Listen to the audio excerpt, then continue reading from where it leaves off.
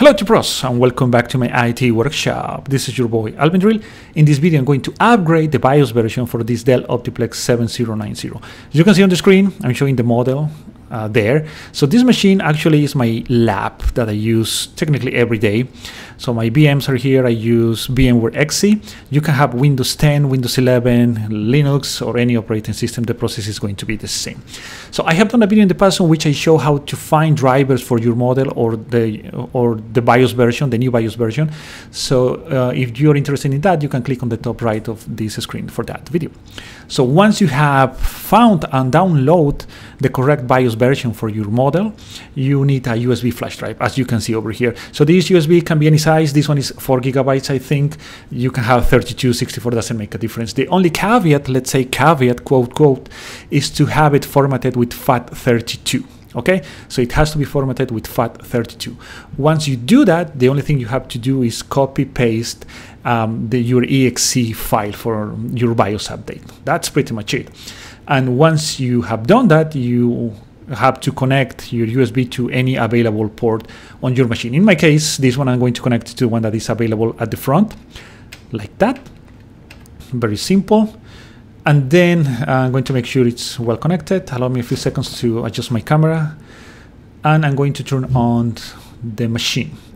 So the video is sped up in this part, and we are going to start pressing F12. You can see the Dell logo there.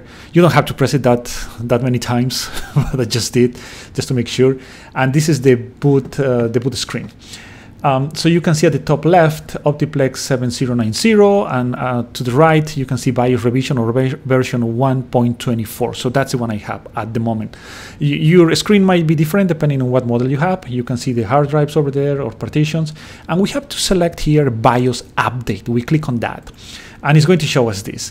So at the top, we can see system BIOS information, the model, the Optiplex, and the revision or BIOS version 1.24. So we want to flash it from a file from the USB. So flash from file, we're going to click on that, and it's going to show us this screen. So there is a lot of stuff here.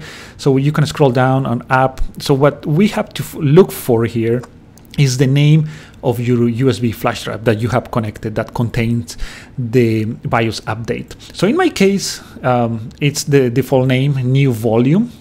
You can see it here, new volume. I'm going to click on that, and you can see the exe over here, Optiplex 7090. I'm going to exit out and show you again.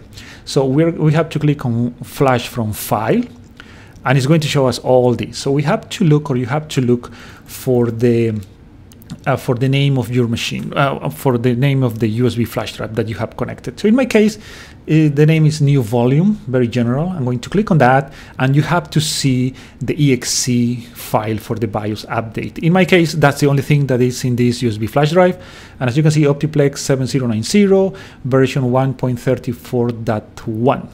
So .exe. So that's the one. I'm going to click on that. It's going to become blue, and now I have to click submit. Now your computer is going to freeze for a few seconds. Don't worry about that. You cannot move the mouse. And after that, it's going to show us something like this.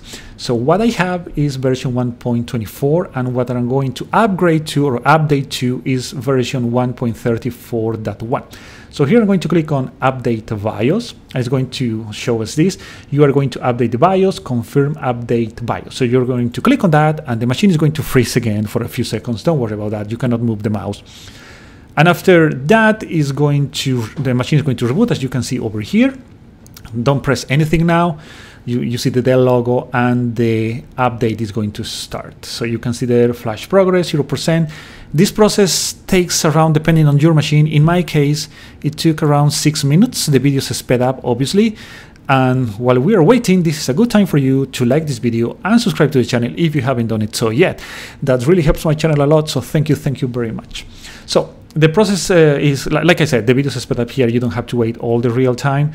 So just don't disconnect your machine. Make sure that you don't turn it off by mistake or anything, or somebody else. So after it's almost complete, it's going to show you this.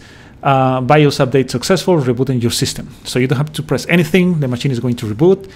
And now, this might take a few seconds, by the way. So I'm going to start pressing F12 again. You don't have to do this part. I just want to show you. So you can see the same screen that we saw a few minutes ago, and you can see at the top right, revision is 1.34.1. That means the upgrade has been successful. So we have the latest BIOS version. So now, well, we don't have anything else to do here. I'm going to press escape, and this is going to make the machine reboot one more time. And it's going to take a few seconds here. The video is sped up again, and from here it's going to boot to Windows, Linux, or whatever you have. In my case, like I said before, I have VMware XE. You can see everything here which is not related to Windows or Linux. So maybe you want to watch one of these videos now. Thank you very much for watching. If you like this video, please leave a like and subscribe. If you have any other comment or questions, leave it in the comment section below. And as always, as you know, I'll see you in the next video.